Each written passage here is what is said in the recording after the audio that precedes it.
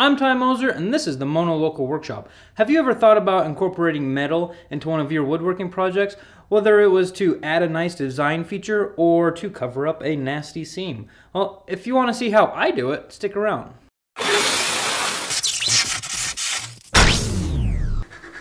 I started off by marking where the brackets were going to go, and then using a jigsaw and some plywood, I created some templates of the brackets that I needed. Then using double-sided sticky tape, I stuck them down right where they needed to go.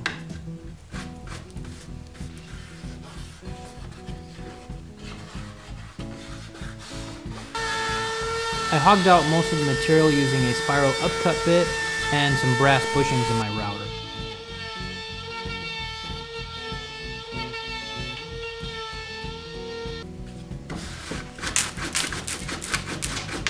I marked the first couple brackets with a marking knife, but the metal wasn't always perfectly smooth and I really didn't want to mess up my marking knife that much.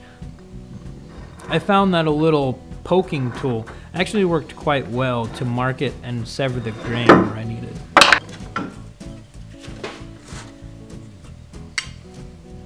Before I started each inlay, I would make sure that my chisels were sharp using my diamond stone and my leather strop. And really, if you keep them sharp, then it's only going to take a second and a couple swipes at each. Then it's just going around the entire inlay, bringing it out to your line that you marked using the pointer tool or a marking knife.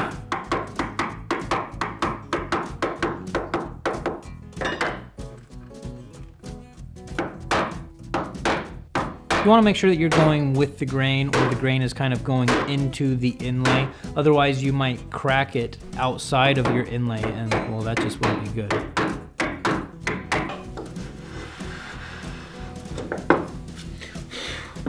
And using my router plane, I ensured that all of the bottoms were the perfect depth.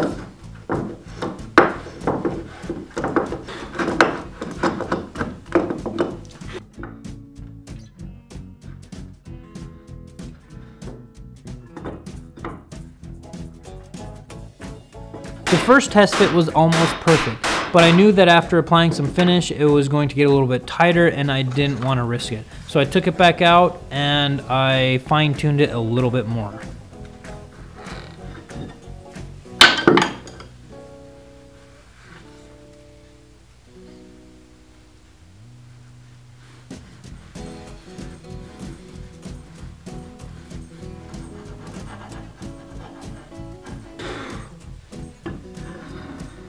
And there you go.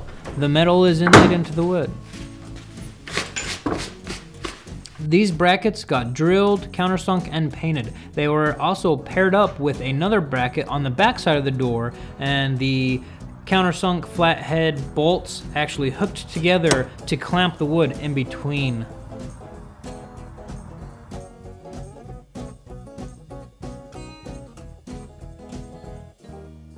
Another project that I recently incorporated metal inlays into was a countertop seam.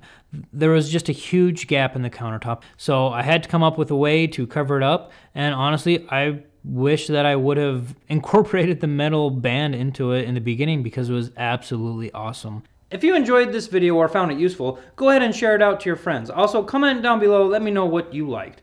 If this is your first time here, go ahead and subscribe, that way you won't miss out on any future content.